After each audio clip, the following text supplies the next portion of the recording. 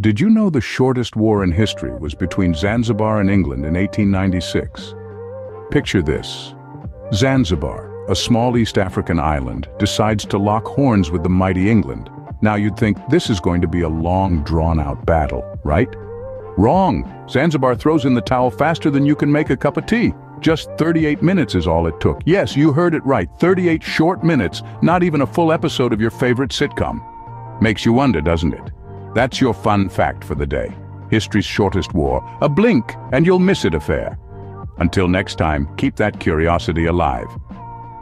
Remember, hit that like button and subscribe.